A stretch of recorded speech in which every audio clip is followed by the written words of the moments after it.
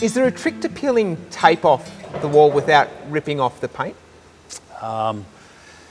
If you're on your finish coat and it's not quite dry, it's probably the best time to come because the bond between the two is simple enough to break. You can run a blade or a sharp knife along the edge of it just to ensure that you break that bond between where it's bridged over onto the tape.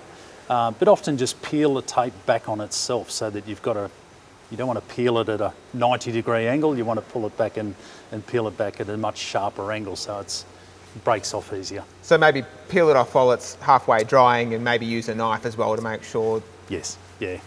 Don't let the paint cure, don't leave it there for 2 weeks and expect that it's going to come off nice and easy. And if it's into window sills as well, do you use the knife to try and... Yeah, it doesn't hurt just to run a knife down the edge just to make sure that you break that bit of a bond between the two.